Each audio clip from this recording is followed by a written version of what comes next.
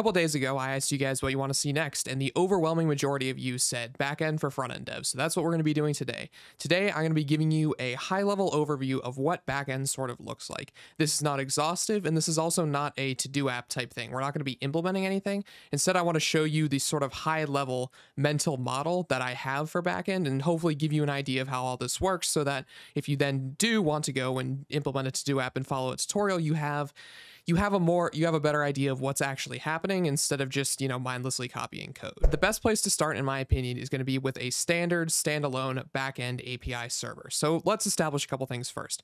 First of all, the way I like to think about backend and the way servers work is they are effectively little computers in the cloud that you can orchestrate and manage and run and put whatever you want on those computers. So in this example, I have two little boxes in here. I have my Golang Fiber app. This could be whatever you want. This could be an Express app, Fastify app, .NET app, whatever you want it to be. Does not matter. I have an app right here. And then over here, I have a database. Each one of these is going to be its own compute instance out in the cloud. There are a million different ways you can do that. I'll talk about that later. But for now, just imagine these as little computers in the cloud that are running all the time that can talk to each other.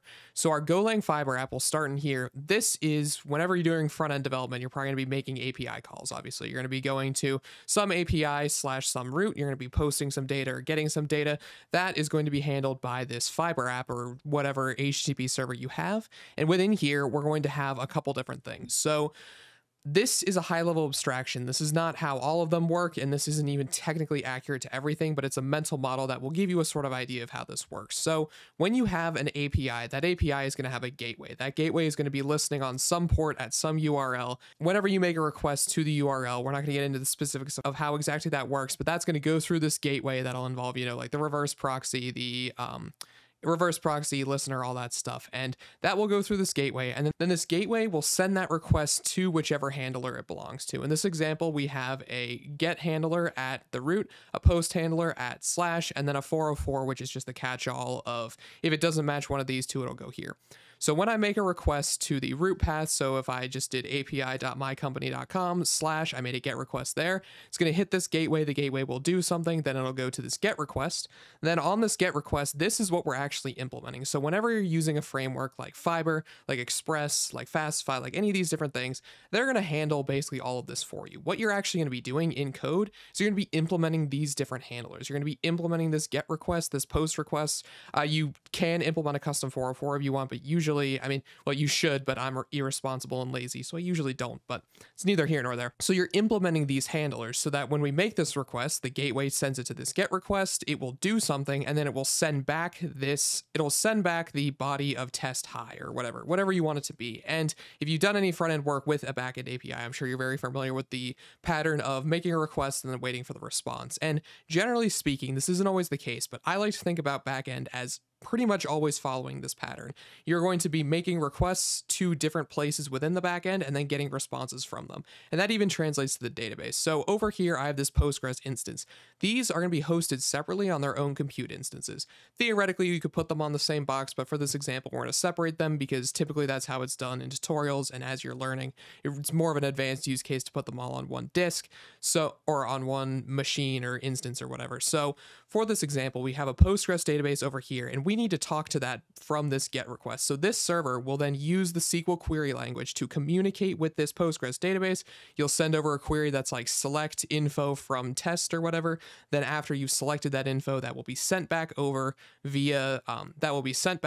this GET request, which will then handle and process all that data, and then it'll send it back down to whoever requested it through the gateway. And that's sort of how all this stuff works. What you're really doing within backend is you're going to be implementing all these different handlers. And there's a ton of different stuff you can do here. There's stuff like headers, there's queries, there's bodies, there's all this different stuff, but you can get into that in other videos. But really for this, I just want to show you that this is what you're really doing. You're implementing these little handlers. Real quick, if you guys are enjoying this video, make sure you guys like, subscribe, do all that stuff. If you want to support me more and you're interested in finance stuff, you can go ahead and join the Discord for my company, Insider Viz. We just started that up, trying to get all that set up and running, feedback and that kind of thing. And also, we're just putting out a survey now to try and better gauge what you guys want to see on that. So if you're interested in finance at all, please do consider taking that quick survey. It's 2-minute survey. And with all that out of the way, let's get back to the video. APIs are not the only thing that you're going to be working with in backend development. Databases are another really important concept that you should know if you want to get into backend development. So at a high level, there are two main categories that you're going to be working with. The first is going to be SQL, and the other is going to be NoSQL. So a SQL database is going to be using the SQL query language, and it's going to be, generally speaking, a relational database. So that means that all of your different tables can be related to each other using primary keys and foreign keys, and all of these relations are built in a huge part of the language itself and are a huge part of the database itself. Then NoSQL is basically just JSON.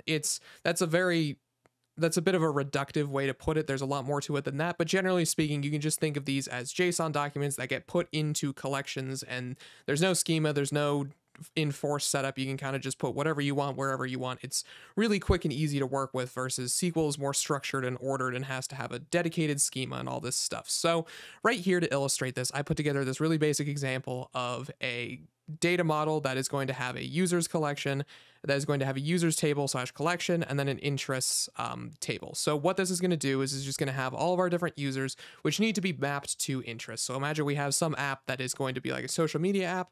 We have our users, and then those users are going to have interests, and we don't know how many interests they're going to have. So we need to create some way of keeping track of those interests and relating them to our users. So in the SQL world, what we can do is we can use what's called a relationship. And in this case, the relationship is going to be a one-to-many relationship where we have a foreign key on the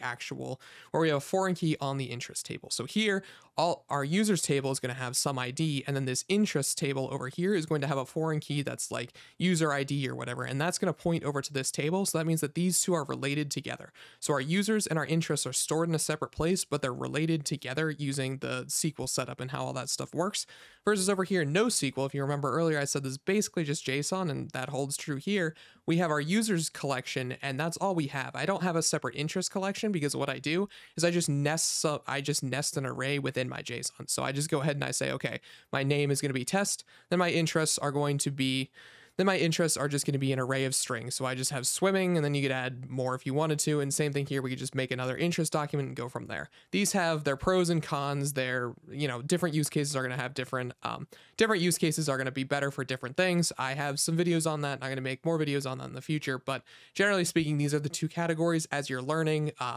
I would definitely start with SQL, start there. And then if you can justify to yourself the reason why you should use NoSQL, do it. Otherwise, stick with SQL. Final thing I think is worth talking about in this brief little introduction is going to be a servered versus serverless approach to your servers. At this point, I think that these are such important concepts that you need to understand how these works.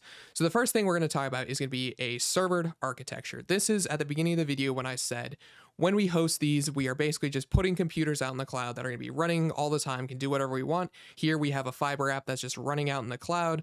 When you host that, you would host that to like an AWS EC2 instance or to like a Railway app or something. You're just uploading your code to some computer out in California that's going to be running all the time, and we'll be serving and handling all those requests. And that's going to be the servered approach. You're just renting a computer for a fixed fee. It's usually hourly or minutely or secondly, however they want to do it. They'll just pay you some fee to use it based on the hardware you're using. Then you get access to that and you can do whatever you want with it. It's really nice.